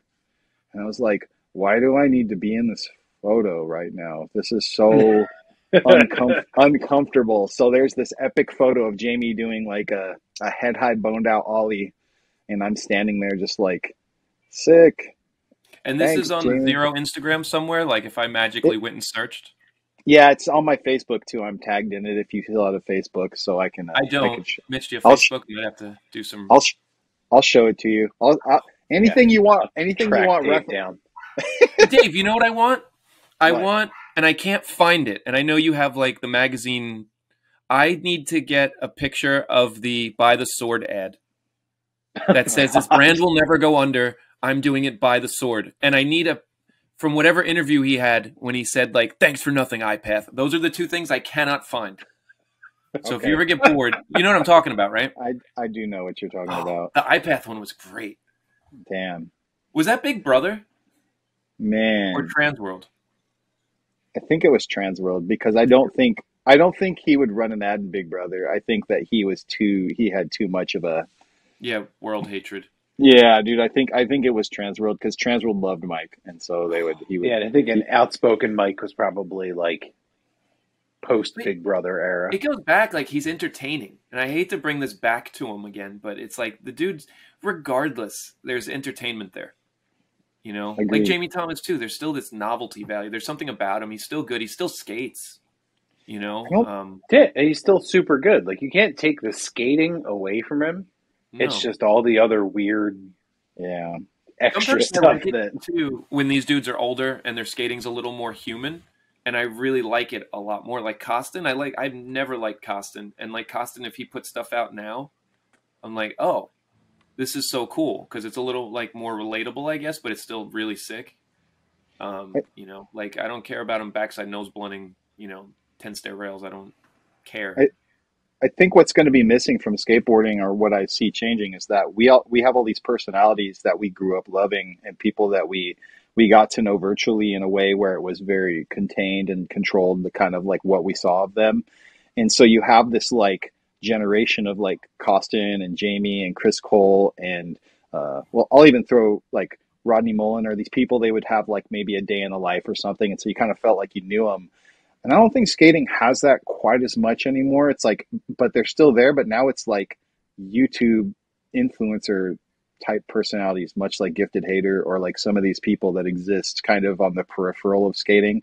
But like, it's funny how these dudes were in video games and we loved them and idolized them and emulated them. And now there's this whole other sect of skating that seems like the kids are all paying attention to them. So it's just like a funny, like how it's flipped a little bit. So Yeah, well, think of all the meat. There was like, you know, numerous magazines. We had 411. Like you had all this stuff to. There's none of that now, unless you go on Instagram and just search, and everybody can just like. There used to be set things where you would know. Oh, 411 came out. New magazine came out. Like you knew to look for it. It came out. That's all you guys talked about. You go to the shop. Shop was also, you know, and now there's a million things out there, and but it was cool to have those outlets where like even 411s, and it was like a checkout, and you'd learn about somebody maybe you didn't know about before. Or, yeah, you know, now it's like you said, it's influencers. Like there's no, like a day in the life, you're only going to get a day in the life of Aaron Cairo. You know, like who wants to see that? hey, you guys, Haired barracks kid. you guys ride the same size board. But we do, and that's funny you know that. I learned that last night. So at my job, one of our accounts, this kid who worked at one of these accounts, he's like, oh, I used to skate. And he goes, I got back into it, but I broke my ankle recently. So I have this board you can have, and it's a 775 flip Tom Penny board. And this is like maybe... Which graphic? It's really stupid. I could go get it quick. I'm going to go get it. Where would you even get a flip board? Well, if you're going to have... It'd be just Tom Penny's board. Like, I can't imagine any other flip board being purchased right now except Tom Penny's. Or Lance Mountain's. That would be it. Yeah. I've definitely ordered a Tom Penny Magic Mushroom board in the last year for the shop. Because someone asked, or just because you're like, oh, why not? I can't help Look at it. your quiver of skinny boards. Yeah. Whoa. So this is that like graphic is real. flat, though. So he gave me this, and I'm trying not to laugh at the dude when he's giving me this, because I was like, It's so "You're shiny. like 30 years old and you bought this, like." You're gonna love that. You're gonna love this board. Because the graphic is so bad. Like, if you love sour boards, you're gonna love this Tom Penny board. I could just spray tell. spray paint and stickers over this. Okay. But so he gives it to me, and I'm kind of like, yeah, thanks, dude. Like, what am I doing with this? You know, because I think I was riding. I wasn't even skating, because that's like when I hurt my Achilles. So I was like, cool. So I gave it. There's this 10-year-old kid, this kid Ashton in my town, who skates, and he's really good. Like, he's 10 years old. He's good at skating, but he rides 775, which is funny to me because I remember a kid that's 10 would be riding like a workshop mini, or I don't think there's a lot of those anymore, like the mini boards. So he rides 775, so I gave it to him. I was like, here, dude, here's a Christmas present. Take this board. And I started having like crazy board crisis recently because can skate again, and I'm like, man, this is hard. It's been so long. I was like, well, I used to ride smaller boards. Let me go back to that. My Venture Lows won't hoverboard, like, win-win. And so I called the kid's mom, and I was like, hey, I gave Ashton that board. Is there any way I can get it back? I'll give him a Palace 775. And she was like, oh, I'll ask him. And she was like, yeah, cool. So he ended up with a Palace board. I got a flip board back. And yeah, I went over there yesterday, and she's like, it's funny because he's 10 and they went on vacation and they went to like the Braille warehouse or whatever. But it's funny because it's like, his mom's like, you ride 775? She's like, that's what Aaron Cairo rides. And I was like, oh my God. And I was like, well, I know this now. So I guess I'm in good company, Steve Barrett probably does too. It's probably like the Scientologist size. Here's my setup. It's a 7.75 Revive deck. I would have never had to be as brave as you to call them back up and ask for your board back. I would be have like, just hey, and I'm gonna get gone your on the internet and this bought board with weed on it. Well, it's funny. Well, the kid rides. He's 10. It's funny. He rides for like this local company, and I don't even want to say their name, but it's like they did like a Raw graphic, and it's funny. Like the kid's 10 and he's riding this Raw. Like he slid it off, like he's but it's just funny. Like I was like, oh boy, But so I came up with a couple gems recently because I'm having this board crisis. Dave, if I lived by you, I'd be your best customer, and especially now, no brand, Steve. This gets better. You guys ready for this? Oh Yeah. man. What is that? Whoa. Boulevard. No, Mitch. This isn't like this is a Danny Sarazzini like syndrome ripoff after the company's been dead. Oh. Whoa. But it's super flat. It's super mellow kicked, and I saw it at the sale bin. It's 10 years old.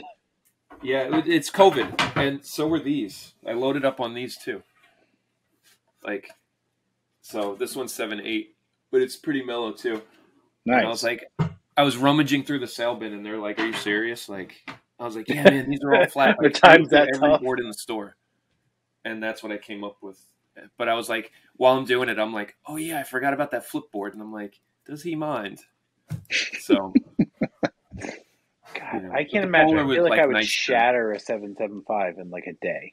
Yeah. It felt good. I tried the Palace board because they're all the same. And in my head, I can be like, oh, Palace is like an old world board. Like, cool. It's like having a Cream Campbell board or something, or a Shiloh board. But the kicks are weird because they go like 20 fingers a flat and then they just shoot up like crazy.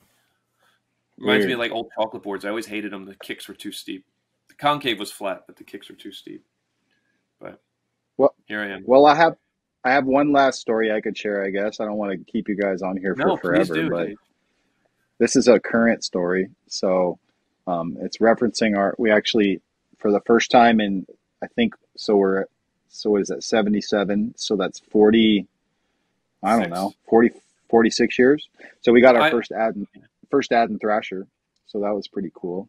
And I completely manifested it.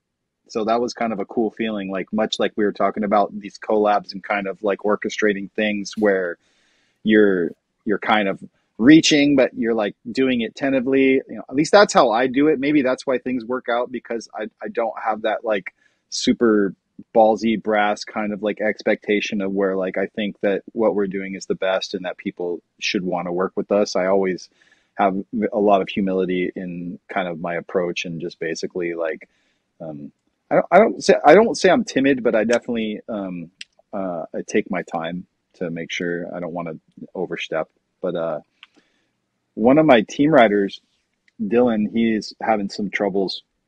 As you know, Dwindle has been having troubles paying their riders, and he was having those troubles, and so were his friends. And I think he was kind of a little lost on what to do. And it was kind of cool. Mike Burnett hit him up to do this Lunatic Fringe article through a photographer that's local, Corey Greengage. And it was kind of like, dang, they want me to shoot these photos. I got to do this. He basically, it happened to him while he was in the shop. And he's like, I got to book a plane ticket. So he just booked a plane ticket down to LA to go shoot with Corey so he could get enough photos for this article that just came out this month.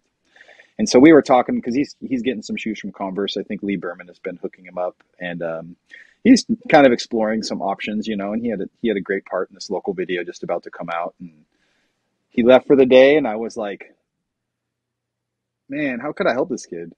Like, what can I do? What do I have within my realm? Like, who could I talk to? And I just like, I thought 35th North had an ad in Thrasher a couple months ago, and I was just like, I wonder if I could do that. Could we get an ad and then he could have the photo in the same issue? Like, is that even, am I just like bullshitting, or is that even realistic?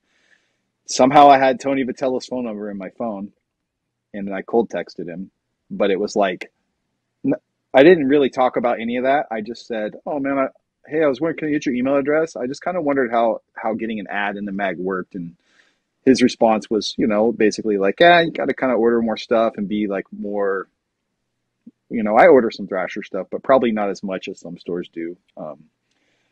But I felt kind of like, you know, when you kind of do something brash and you're just like, oh man, he thinks I'm the worst. So I was like, I guess that's not going to work out. And then I kind of thought about it, and I was like, I'm just going to email him and tell him like what I was thinking. So right.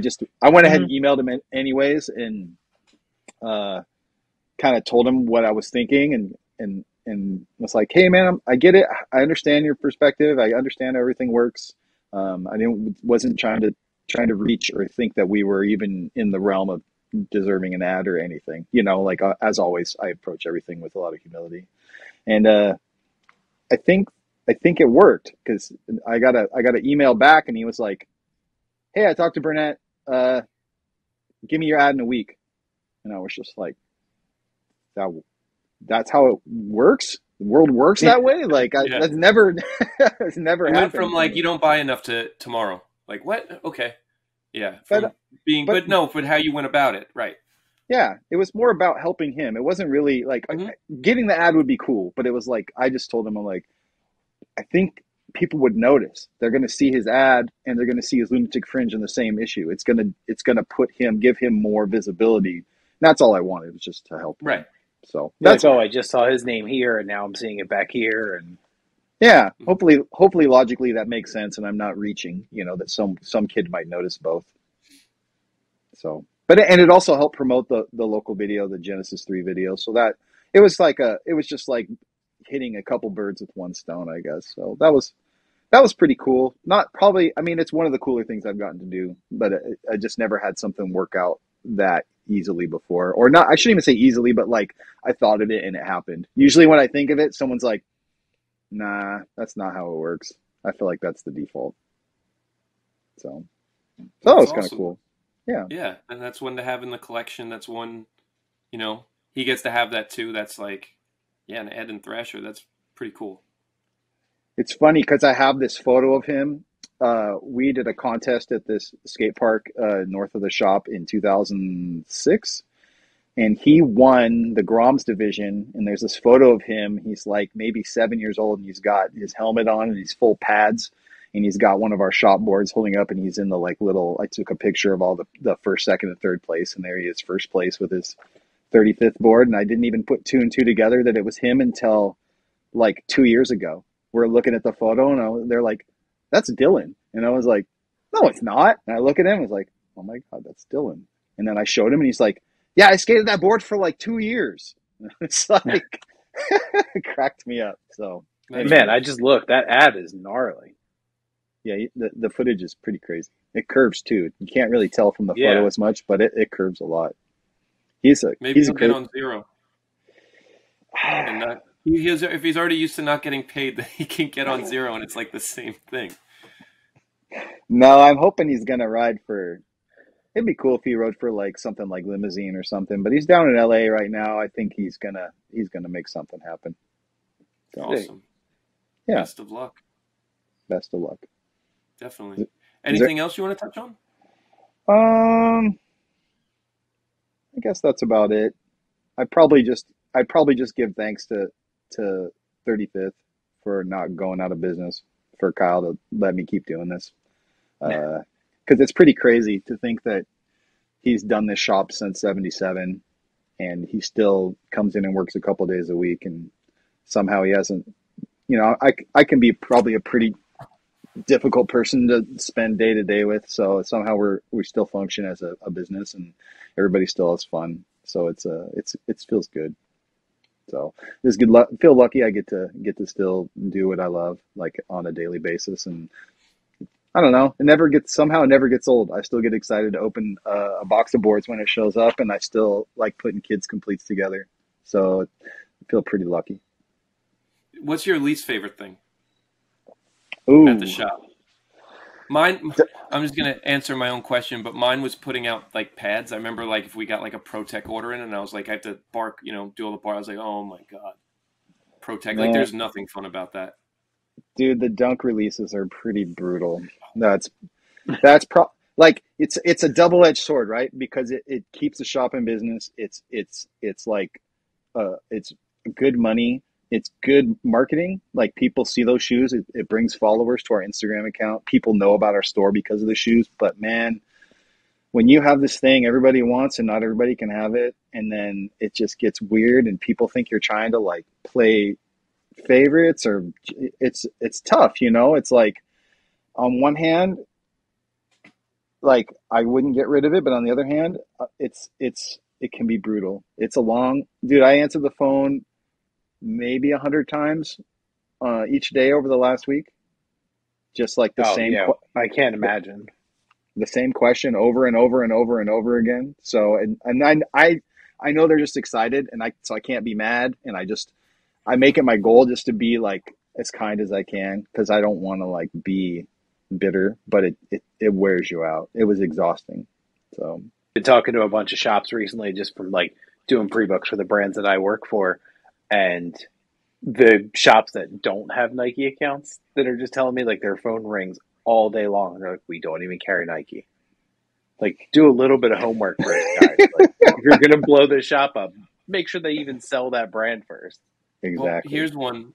I was at Bunger this weekend picking out my sailboards, and they told me that somebody went in and somebody from another local shop. I'm not going to name their name, but the guy came in and he's like, "So you have the Jordans?" And they're like, "No, that was a raffle." And oh well, so and so at that shop said you have them, and they're like, we had them, but it's a raffle. You can't just come in. No, he said you'd have them today. And you know, I was like, oh my God, like arguing with this person. This person's like, I just drove an hour. And I was like, well, I don't know what to tell you. There's no shoes here. Yeah, some guy that doesn't work for us told you something. Yeah. Yeah. Yeah. No, it gets pretty silly. Like there's definitely I have way too many stories about that. I've had people try to fight me. I've seen guns flashed out front of my store. I've seen someone get punched in the face. Wow. That's why we had to just stop doing, you know, any kind of like announcement ahead of time, you know, allowing people to line up, because it just every time it was drama. So and I don't, you know, and at the end of the day, I just want, like, I want to be safe. I want my employees to be safe. I don't want, it's just a pair of shoes. Like I don't want a customer to have some kind of situation arise where it's like we're going to be responsible, you know, if something happens. Like I don't want to be liable if someone gets stabbed or shot or something like that. So and I for a pair of shoes, I don't want to live knowing that I contributed to that. So it's like yeah, no matter what you do, no one's happy. You know, there's always someone that's going to be pissed. So you just can't, it's kind of it's a win-lose. That's just how it goes. All right. Awesome. Well, Dave, it was a pleasure to have you on. Thank you. And thanks, Mitch. So I guess, Yeah, this was really cool.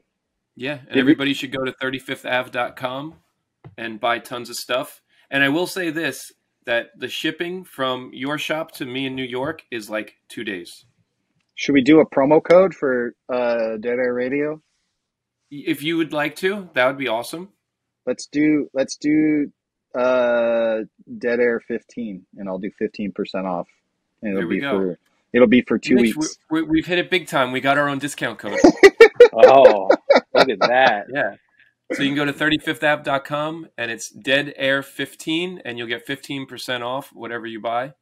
Yeah, that's counts awesome. for sale goods and full price. Even better. So you can find your Boulevard 775 Danny Sarazzini boards on sale and get 15% off. See, now I have to go buy that Venture Collab shirt. Yeah. Awesome. All right, guys. Well, thank you so much. Yeah, thank you. All right, Dave, this was cool. Thanks, man. Yeah, take All right. care. Have a Later. good one.